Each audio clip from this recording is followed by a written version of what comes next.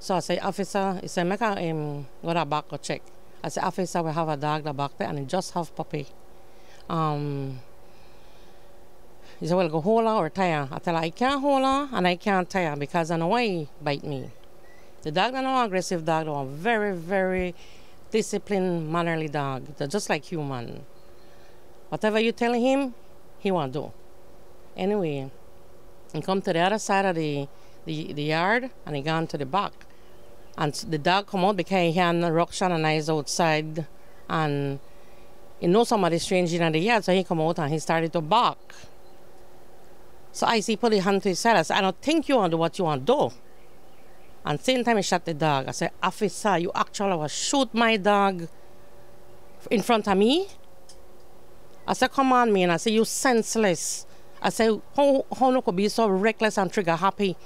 So he come out and the two officers standing there. The officer say, the dog attack. The officer said, no, you lied. Anna, you lied. That dog did not attack the officer. And my neighbor was upstairs looking out and started to, shout and things like that. And the other neighbor come out and he said like this, he say, man, the dog just have up and the lady, tell her no, or you get back in your yard.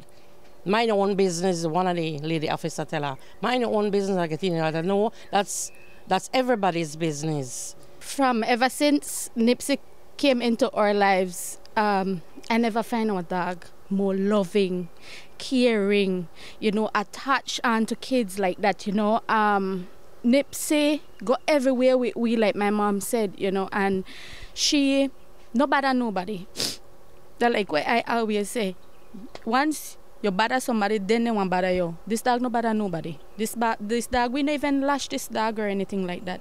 This dog is more of a human to we than one actual dog. I had to rush her.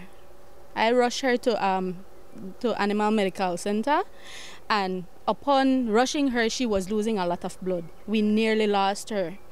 Right now she's in critical condition, stable but critical because we cannot find exactly where the bullet is. We can't find exactly, and she's bleeding a lot.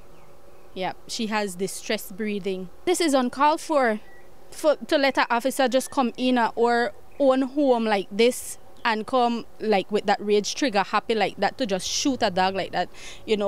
No, you come and ask the right questions, and not just come without a paper in your hand, a warrant or anything of that sort. And clearly what they were looking for wasn't here. It's not here.